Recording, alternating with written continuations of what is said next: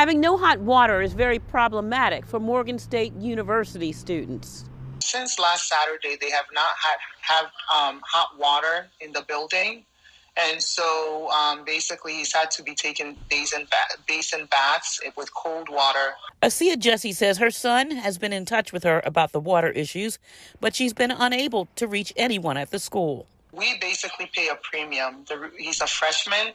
When he was going in, we opted to pay more so that we will not be having to deal with these issues. But they are. Thurgood Marshall Hall has been having a hot water emergency for days.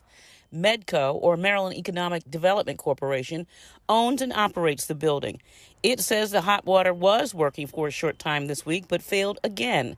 In fact, Morgan says 2 boilers serving multiple floors failed, making showers out of the question. It's very frustrating as an out-of-state student. It was ice cold, like below body temperature cold, where your body could be able to naturally adapt to the water temperature at all. In a statement, Morgan officials write, on-site technicians have been diligently working to resolve the issue, and a temporary solution to restore hot water will be in place within 24 to 36 hours. We empathize with our students impacted by this inconvenience and are committed to accommodating their needs immediately and efficiently. For now, the school has arranged for students to go to other dorms for showers.